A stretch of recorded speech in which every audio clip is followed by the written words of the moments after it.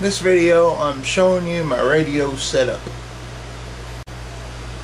Okay, for the HF, I've got a Yaesu 902 DM, which this is the transceiver part. As you can tell, if I move some of this stuff out of the way, I'm on 40 meters. The radio itself does 10 through 160. I pretty much just use 2 or 3 of those bands, mainly 80 and 40. Alright, right there I've got the antenna tuner for that comes with the radio. It basically, you got your load and your tune. You switch which band you want right here. I'm on 40, so this antenna that I've got, I don't need this tuner. And it's got a couple of options.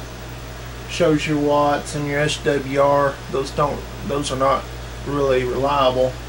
First of all, this right here is a transverter. I don't have it plugged in. It's for 6 meter, 2 meter, and 70 centimeter. And I don't use those bands. Not that I don't like them, I just don't have the antenna capabilities for them, so I just kind of have this off to the side here. It's not really anywhere close to the radio.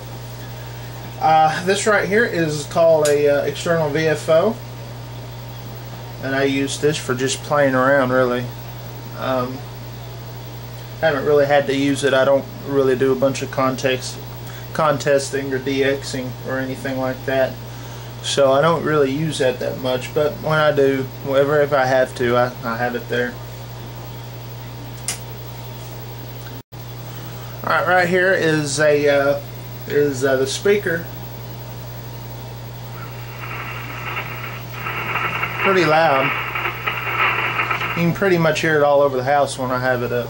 So it's a pretty good speaker. It has a little foam patch to it, which I don't use. It's kind of dusty.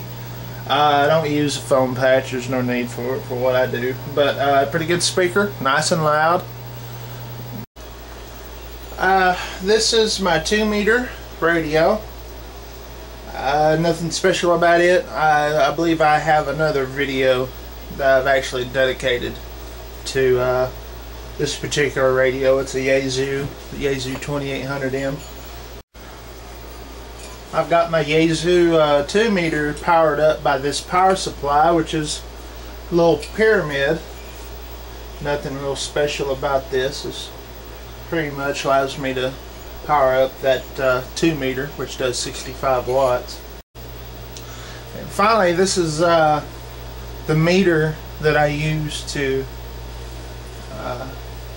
kind of keep track of my SWRs and watts on the HF rig.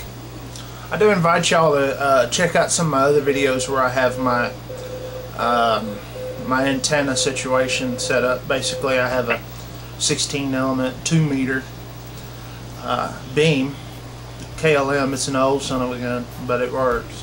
And I have an alpha delta dipole, excuse me, DXCC 10 through 80, and that works pretty good for what I do. I failed to mention I have this tube radio, and I tune up through this dummy load, and I tuned up my tubes through this, and then I tune my antenna. So that's my radio setup. 73.